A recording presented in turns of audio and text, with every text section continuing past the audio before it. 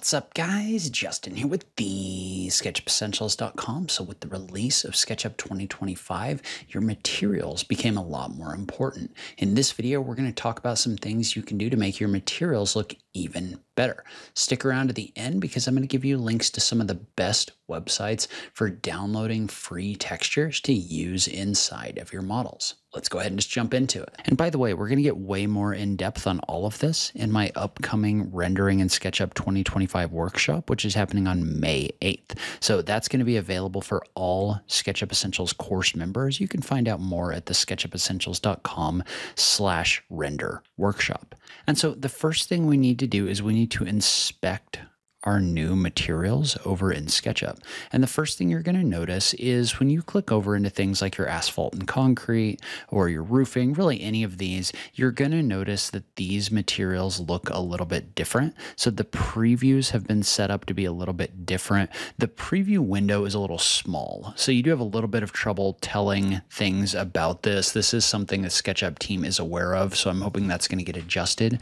But notice how when you select a material and you apply it inside of SketchUp, you're going to have additional options in the Edit tab. And so specifically, notice that you're going to have the options to fill different slots with materials. And so what I want to do is I want to hop over and I want to take a look at some of these different maps and how they affect the way that things look in SketchUp. And then at the end of the video, we'll talk about some places you can go in order to actually download additional materials. So when we first select a material and we go into the Edit tab, notice how we have an option for Metalness.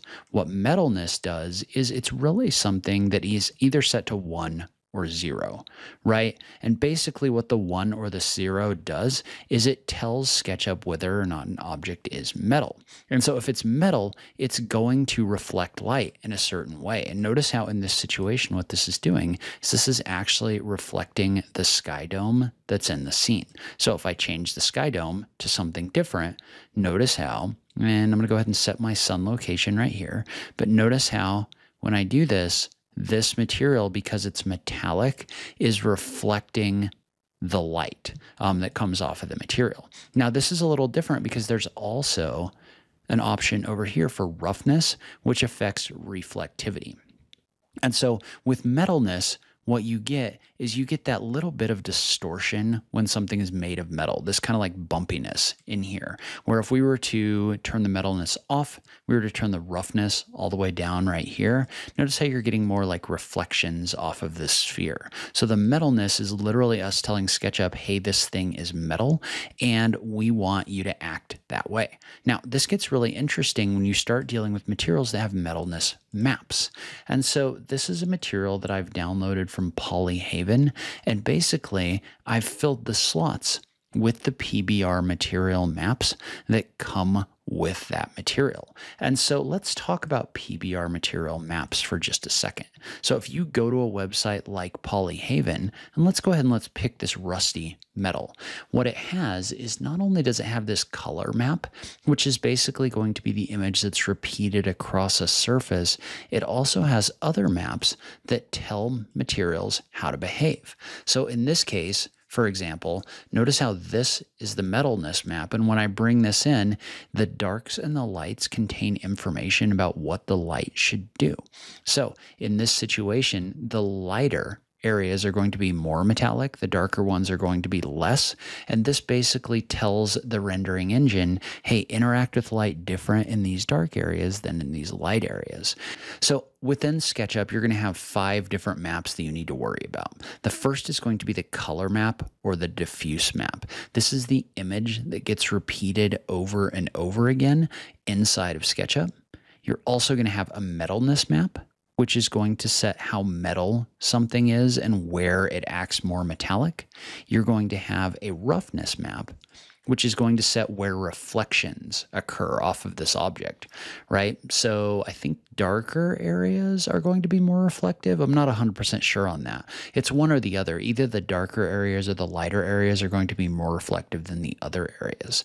Then you've got normal maps, which we'll talk about in a second, but a normal map basically contains information about the ups and downs in an RGB format, meaning the ups and downs are encoded as has color information in this map. You don't need to know too much about that other than that's what this does. And then finally, you have an ambient occlusion map, which is going to highlight the darks and lights. And we're going to take a look at all of these, but I want you to understand what they do. This map is going to highlight crevices on your model. But if we hop back into SketchUp right here and we take a look at this material, notice what I've done is I've downloaded all of those maps and I've loaded them into these slots. And so what that does is that allows us to affect with the sliders how strong these effects are. So notice how with metalness, you usually just want it to be a 1 or a 0. So if it's metal, it's a 1. If it's not, it's a 0. But then the roughness is going to set how much and where that object reflects. So notice how if I bring the roughness all the way down right here, this is very reflective. Usually with roughness, you're going to be kind of somewhere in the middle. And there's a point in here where the rusty portions of this stop being reflective and you're more getting just the reflections over here. So really, these kind of work together between the metalness and the roughness, but you can use this in order to more accurately simulate the way that light is going to work inside of your 3D model. Now let's take a look at a roughness map. And so a roughness map is basically going to tell SketchUp where a material should reflect. So I'm going to go ahead and select this right here. And let's go ahead and let's rotate our environment, or let's pick another environment. Actually, we're going to pick one with a lower sun. And I'm going to rotate this around right here so you can see this a little bit better.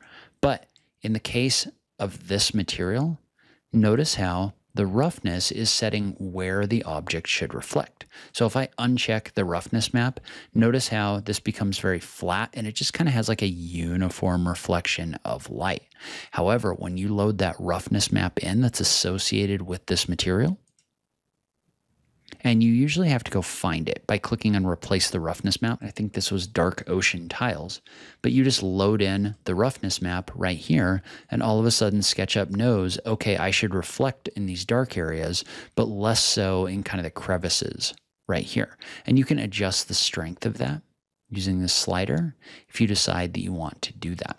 And so you can kind of see this a little bit better if I toggle the normal map off, which we'll take a look at in a second, but I've brought the normal down right here.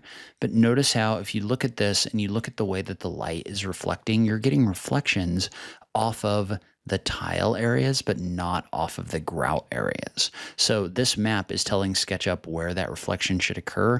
And a lot of the time you're going to kind of couple this with that normal map. And you got to be a little bit careful because if you like overdo the normal map, even with your roughness all the way up right now, things can look very reflective right here. So you got to kind of find that middle ground at the moment. I do find the normal maps, once you bring them in, make things look a little more reflective than maybe they should, but that might be something that gets tuned in further releases. But your roughness map is going to set your reflections. So next up, we've got a really interesting one, which is the normal and bump map. And so what the normal map does is it makes things look bumpy. So in the case of this object right here, let's go ahead and let's pick a different PBR material. So we'll pick maybe this brick right here, and then this brick right here. So if you look at this, these objects in the SketchUp library have a normal map associated with them right here. And so notice how when that normal map gets loaded in, it takes this object from looking very flat like this, and it can make it look very bumpy. Now, again, I don't really like that there's a sheen on this right now. I'm hoping that's something that can kind of get adjusted in the future. But notice how this is taking that surface and it's making it look way more bumpy and less flat, because that's one of the big problems. And if you toggle back to SketchUp's just normal view, you can kind of see this. This looks very flat. But when you bring in those normal maps, then things look a lot bumpier. So with this one, for example, if we toggle our normal up, notice how, again, you're getting a significant amount of bumpiness in here, like this. So you can use this in order to make surfaces that previously looked really flat, not flat. So this is probably one of the more powerful maps that you're going to work with. And so those normal maps are going to make things look bumpy. And we're going to take a look at an example where this gets even more powerful in a second. But then the final map type is ambient occlusion. And we talked about this a little bit, but what an ambient occlusion map does is it basically highlights the crevices on a surface. So this, I think, was just another polyhaven material, but notice how that ambient occlusion map highlights the dark areas on here. So if we were to just look at this like this, right, it looks very flat without the PBR materials loaded in. But if I turn this on, notice how that ambient occlusion map is going to really highlight those crevices on this surface in order to make it look much more like it has some depth to it. And so where this gets really interesting is this is a metal roof material that's built into SketchUp. And so if we select this material right here and we edit it, notice how if I bring the ambient occlusion map down, we lose a lot of that kind of like up and down in this material. And then if I bring the normal map down, notice how this whole thing is actually a material that's generated using those maps. Meaning if those maps are toggled off, then the normals no longer make this look like a piece of metal. They just make it look like a flat sheet. But if we bring that normal up, notice how this highlights those depths, and then that ambient occlusion highlights it even more. And so then you get the illusion of this being kind of an up and down. Now, note that with the normal maps, they're not actually moving the geometry in your model. So it's kind of like faking the way that this looks 3D, but loading these maps in can be extremely valuable and extremely helpful for the look of your model. And so if you're planning on rendering in SketchUp, you need to load in these maps for all of your materials. And so a couple things about that, and let's talk a little bit about where you can get some additional materials. So first off, I will say that the built-in material libraries are a little bit lackluster in this new release. And again, I would expect more of these to be added in the future, but there's just not a ton of them in here. Well, it doesn't mean that SketchUp hasn't made a bunch of materials available. It's just that they're not available here. So what you can do is you can actually download collections of materials by going into the 3D warehouse. Notice how there's a note right here that the SketchUp content library is now here. Well, if you click in this, what this is going to do is it's going to give you access to the SketchUp content library. Well, notice how there's multiple different collections in here of additional kinds of materials. So if we look at this, notice how you can either click in here and download individual materials if you want to do that. So let's say we wanted another metal material, for example. We could just scroll down to the SketchUp metal collection right here, and we could pick something like this green metal cladding, or maybe this rusty metal cladding. But if I click on this, I can download it into my SketchUp model. It will then show up in my in model section. So you can see it right here, and you can apply it to a surface. So say that we wanted to apply this to the back side of this surface right here. We were able to download that and bring it in just like this. So you can download individual materials, or you can download that entire library and then save it. So if you want to do that, what you can do is I'm going to open up a new SketchUp window. And so you could download that entire library just by clicking on the option right here to download, and you can bring that into a SketchUp model. Now you have to be careful with this because these are actually really large files, which is why they don't ship with SketchUp.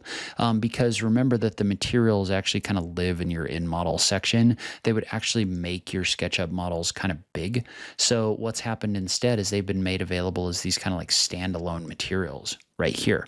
Well, say that you wanted to save all of these. What you would do is you would delete out anything else that's in your model, right? So these all get brought in as materials, but the first thing I want to do is I want to delete out anything but these tiles.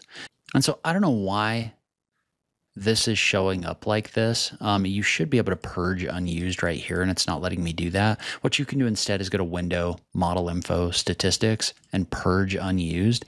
The reason why is because you don't want any materials that were in your model before to be exported with this. But then once you do that, what you have is you have a file that just has these SketchUp materials, right? The wood materials in them.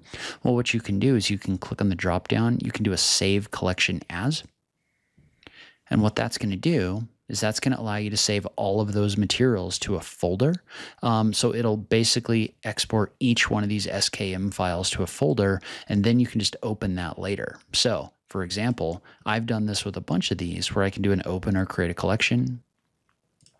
So if I select this folder, I've saved a bunch of those materials to a brick folder in here, or a colors folder, or whatever. So I've got all of those that I've saved, and I can access all of them, and they're living in kind of a separate folder. So I'm just using the library in order to do that. So that's one place to get ready-made PBR materials for SketchUp.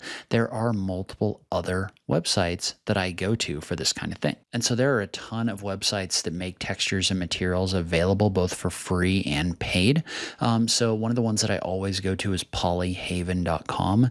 These are CCO textures, meaning they're Creative Commons, and you can download and use them. You don't have to provide attribution or anything like that. You can just go to Assets, click on Textures right here, and you can find all of those different materials, and you can click in here and you can find the different maps and set which ones you want to download, which ones you don't, other things like that right here.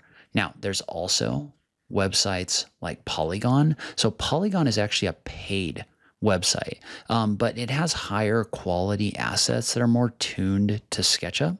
So they've got a ton of not only textures, but also models and other things like that that you can bring in. You can bring these in as like V-Ray proxies as well. And they have their own extension, which I'm probably going to do a video on a little bit later. But if you're looking for kind of like high quality textures, you can go to Polygon. They do have some free textures, but a lot of them are going to be paid. So in addition, there's websites like Ambient CG, which again has free 3D assets, free HDRIs, free PBR materials like this. So there's a ton of different materials there.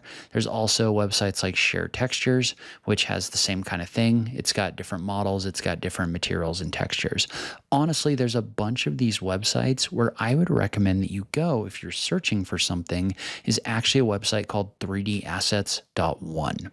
So what 3dassets.one is going to do is it's going to allow you to search a bunch of different websites for materials. So say that I'm looking for metal panels, right? I just search for metal panel right here. This is going to search across all of these different websites right here in order to be able to bring those different materials in. You can also filter, so you can exclude websites where you have to sign up to download the materials. If you want to do that, you can exclude different things, but this is a great way to search multiple different websites at once.